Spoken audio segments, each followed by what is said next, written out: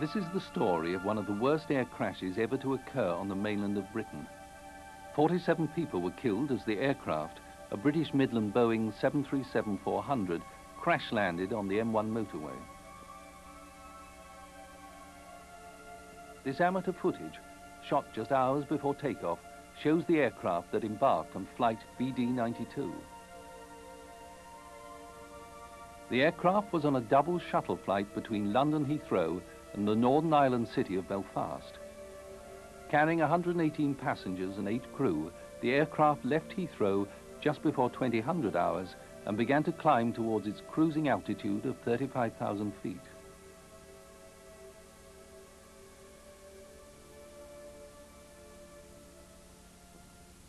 But 13 minutes later, as the aircraft was passing through 28,000 feet, the crew and the passengers became aware of a low repetitive thudding noise, similar to a car backfiring. The 3 rear flight attendants saw evidence of fire from the left engine, and one of the forward flight attendants noticed that the vibration was strong enough to shake the walls of the forward galley. Some passengers could see fire from the left engine and saw light-colored smoke in the cabin. They described a smell of burning as being similar to rubber, oil, and hot metal. In the flight deck, the cockpit crew also noticed a strong smell of burning and reported seeing smoke. The pilots interpreted this as an engine fire, despite the fact that no fire indication was given by the warning system. The commander disengaged the autopilot and took control of the aircraft. He checked his instruments, but could not gain a clear indication of what had caused the problem. He asked his first officer which engine was causing the trouble. The first officer replied, "It's the left, it's the right one," changing his sentence in mid-word. The commander ordered the first officer to throttle back the right engine. As he did, the shuddering from the left engine stopped, persuading the crew they had dealt correctly with the problem. Soon after, the smell and smoke cleared from the flight deck, further convincing the crew that the action they had taken had been correct. Shortly after this, the commander ordered the right engine to be shut down. At this stage, the left engine appeared to be functioning normally. The first officer then advised London Air Traffic Control that they had an emergency situation which looked like an engine fire, and told them of their intention to divert to East Midlands Airport. The commander called the purser to the flight deck and asked him if he and the passengers had seen smoke in the cabin. He was told that they had.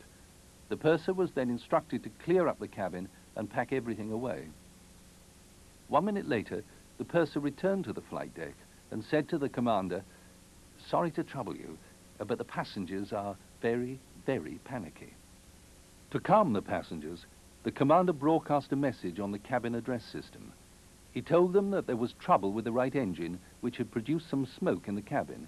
As a result, he said, that the engine was now shut down and that they were diverting to East Midlands Airport, where they expected to land in about 10 minutes. Many of the passengers who saw fire from the left engine were puzzled by the commander's reference to the right engine, but none brought it to the attention of the flight attendants. Unfortunately, none of the flight attendants heard the commander referring to the right-hand engine, so although many people knew it was the left engine that was causing the trouble, nobody reported this. Due to the diversion, the workload in the flight deck remained heavy.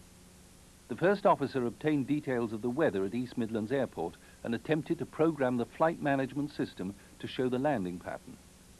In the short time available, the commander and first officer tried to review their actions in the emergency situation, but they were constantly interrupted from doing so by radio messages to and from air traffic control. The aircraft continued on its approach to East Midlands Airport, and at 3,000 feet and 13 nautical miles from touchdown, air traffic control advised a right-hand turn to bring the aircraft onto the runway center line for the approach. To level the aircraft, the commander required further power from the damaged left engine. This caused substantial shuddering and vibration to reappear. 1 minute later, and at 2.4 nautical miles from touchdown, there was an abrupt decrease in power from the left engine. The commander called for the first officer to restart the right engine, but this was not possible in the time available. The commander then raised the nose in an effort to reach the runway.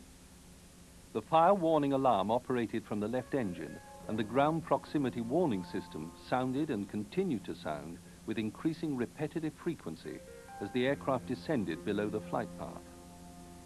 On the ground, eyewitnesses could see the aircraft was in trouble. Ignited debris could be seen falling from the engine. By now, the shuddering and vibration was so severe that some of the overhead lockers opened and spilt their contents onto passengers. 10 seconds before ground impact, the commander broadcast an announcement. Prepare for crash landing. Prepare for crash landing.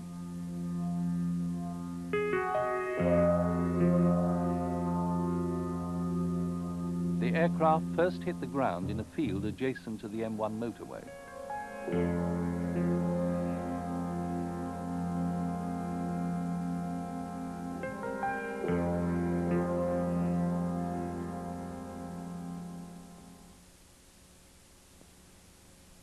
Soon after the aircraft crashed, the fire in the port engine ignited trees and bushes in the immediate vicinity. Aviation fuel was in danger of igniting. Fire engines quickly arrived to extinguish the fire. Foam was applied first to the port engine and then in a sweeping motion across the wings and fuselage. This was the scene within minutes of the crash.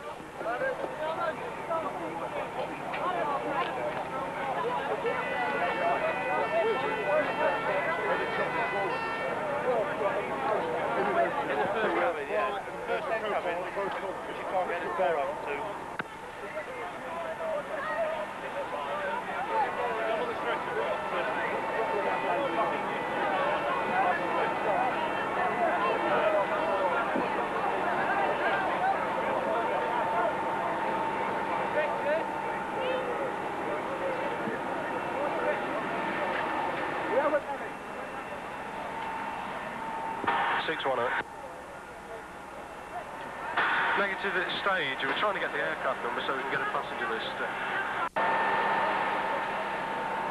It looks British Midland Airways. Flight is Golf. It looks like Zero Bravo with an echo on the end. I can't give you any other details on that at the moment.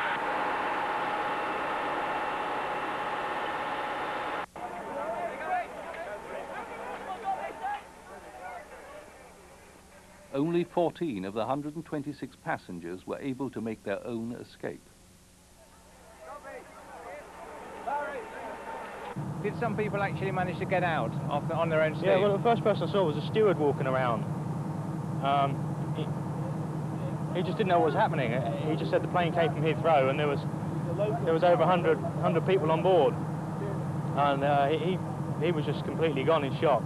And yeah, it was a mess, yeah. I don't know how many survived. I know we had the two pilots out. I got the two pilots out. The fireman done a brilliant job. In the flight deck, both pilots were seriously injured and trapped.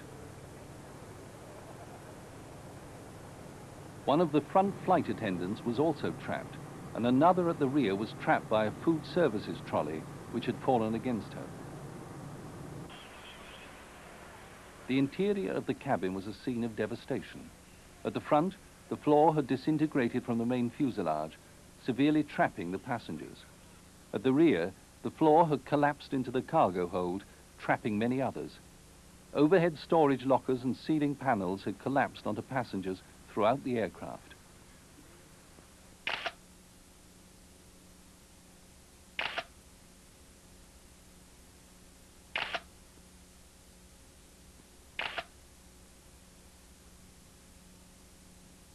Some of the passengers had adopted the correct crash position, but not all.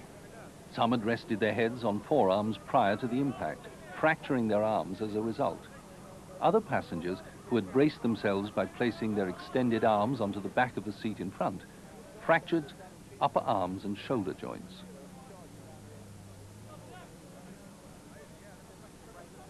During the crash, the occupants of seats were thrown forward, their knees hitting the back of the seat in front. The force of the collision caused a variety of injuries such as dislocation of the hip, fractures of the hip joint, and fractures of the pelvis. Many passengers also suffered head and facial injuries. Outside the aircraft, human chains were formed to pass casualties down to the ambulances waiting on the hard shoulder.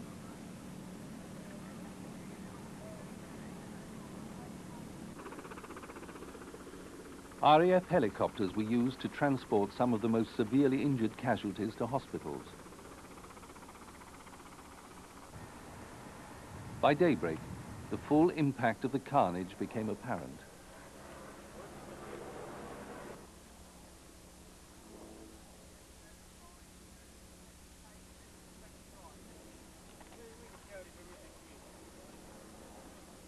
Of the 118 passengers and 8 crew, 38 died in the wreckage, whilst a further 9 died after being removed to hospital. 74 passengers were seriously injured. The fatalities were located in the following places.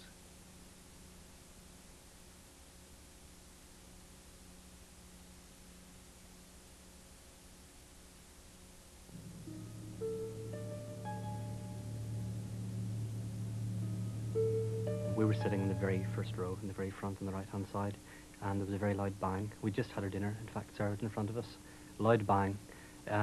Quite unmistakably to me, anybody who's flown on a plane, it was an engine. The bang actually made the plane shudder, and then it was like running over cat's eyes, very big cat's eyes on the road. It was sort of backfiring every few seconds. There was a smell of smoke, of burning smell in the atmosphere. I couldn't actually see any smoke, physically see any smoke, but there was this sort of pervading smell of a stench of burning, like sort of burning rubber. The pilot then came on very quickly and was very reassuring. He actually came on and said, "Very sorry, ladies and gentlemen, for any inconvenience, the slight discomfort you just experienced. It was an engine. It was our right engine. However, we've rectified it and we've now shut it down." And I've spoken to people who sat beside the engine that was on fire, and they had this unerring belief: this engine's on fire, the pilot knows what he's doing. I've obviously misheard when he said he shut down the wrong engine. He obviously didn't. He knows what he's doing. And the guy does, but the guy can't see the engine, but the passenger could.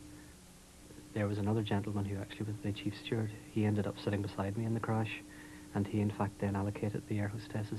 Again, I was very impressed with it. Sitting at the front, sort of watching this, it gave you a certain amount of confidence. What he actually did was I could overhear him talking to them, and he went through them on the grounds of, "You've done this drill last month. You haven't done this drill. Have you done it? Right, you go to the back. I'll stay up here. I'm quite fresh with this one." And he actually allocated the sort of crew in the sort of steward end, in the actual, he distributed the actual cabin crew where he felt they would be sort of best equalised. So he had a reasonably experienced crew at the back and a reasonably experienced crew at the front. I mean, I've heard so many times in the press people saying, "Oh, yes, there's a lot of vibration." It was indescribably horrendous. There's nothing, I can't actually begin to describe what it was like. The closest thing to it is just to say that if you're in a disco and you're sitting next to somebody and it's really loud music, you actually have to shout into their ear to make them hear you. It was so loud you wouldn't even have been able to hear yourself shout. Not only that, and the aircraft was vibrating so much that if you'd been looking at a magazine, you wouldn't even have been able to read the letters had they been the size of the page. It was just like your whole body was vibrating, and it was so strong that I thought that if this goes on for any longer, the aircraft's actually going to fall apart. I mean, I fully expected that the fuselage just to disintegrate. People talk about vibration, but they have no idea what the vibration level on that plane was like. At the very end, before the actual impact, the vibration was such you couldn't have stood up. You couldn't have read a foot-high sign saying emergency or exit. I mean, if you'd screamed, you wouldn't have heard yourself scream. And I remember thinking, you know, we're gonna crash. I'm gonna die. This is it. You know, it's all over. I mean, I remember thinking, what have I done? You know, what a waste. It's the end. And I thought the last thing I remember thinking was, nobody survives a plane crash. I wonder will I? The pilot then in fact came on to the actual intercom again and said, "Prepare for crash landing." I thought, what? Crash landing? Sort of, this is silly. No one says that in a plane. But I didn't actually know until 15 seconds before we hit the ground that we were definitely going to crash. So I only had 15 seconds to be really frightened. And I mean, when the captain came on and said, "Prepare for crash landing," and I got into the crash, or got down, it was a half-hearted attempt to get into the crash position. I really didn't believe that it was happening. It was like being in a dream. I mean, it it was ludicrous. How could I possibly be in a plane that was actually going to crash? You know, these things, they don't happen to me. They happen to other people. It was absolutely immense, the actual impact when we hit the ground. It was just a complete and utter crushing, only it didn't stop. It wasn't like an impact if you fall off a chair onto the ground. You hit, and we seemed to just keep moving and keep being crushed and keep being pressed, and the pressure just didn't relent. And I remember in the back of my head noises of, I can remember people's screams, I can remember noises of things breaking up and just collapsing and falling apart. But at that point, with my injuries, I was unconscious. Yeah, the flight attendants during this whole sort of incident, frankly, acted obviously very well trained. They acted calmly. They operated very, very quickly. Whenever they were putting things away, they would be doing it very quickly. But they were doing it quickly, but not running. They weren't uncontrollably running about the place. They weren't panicky. They certainly wouldn't have made you feel particularly panicky. They were, if anything, trying to inspire that confidence. On one occasion, one of the girls, in fact, did start to cry, and the others immediately, if you like, shielded her and sent her in out of sight from the passengers, so that the passengers only viewed people in control. I came to, I was slumped forward, and I sat up, and I thought, I'm alive, there's going to be a fire, get out. And I realised we'd crashed, and as I stood up, my seatbelt held me back, and I undid the seatbelt. The seat actually had moved slightly with me, and I undid the seatbelt, and I stood up, and I moved across to the left. As I moved across, I was aware of one of the stewardesses in her jump seat, sitting just slumped. And I remember at the time thinking she's unconscious, but I had my only desire was to get out of the aircraft before the fire started. There was a small engine fire which occurred immediately after the impact, which was actually put out by the fire service. If that fire had taken hold, everybody in the fuselage would have been killed.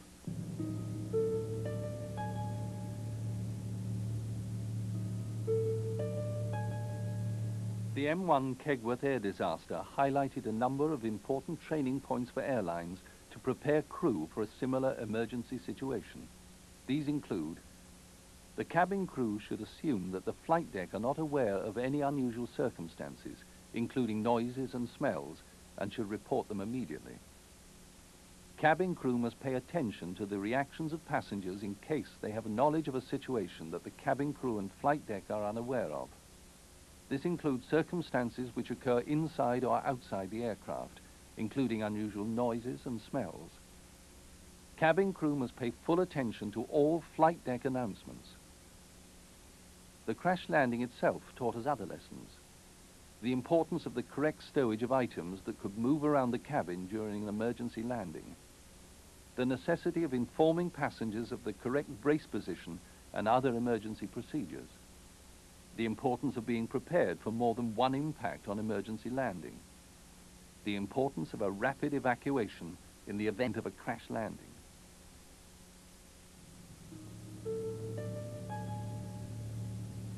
Britain's Air Accidents Investigation Branch has issued 31 safety recommendations after the investigation. These include: air traffic control to consider the use of a discrete radio frequency for use of aircraft in an emergency.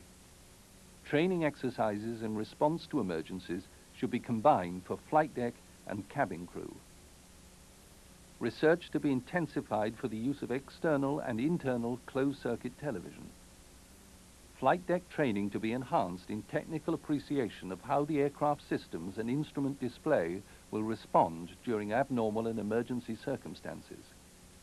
Engine instrument systems should include a facility to alert the cockpit crew to each vibration indicator during maximum vibration. And finally, research to be accelerated into passenger seat design with emphasis on effective upper torso restraint and aft-facing seats to minimize injury on impact.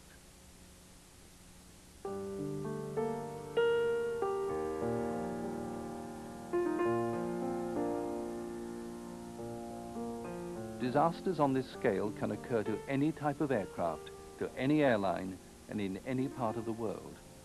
It is hoped that this program has given you more of an understanding of the safety factors involved to assist in your training requirements.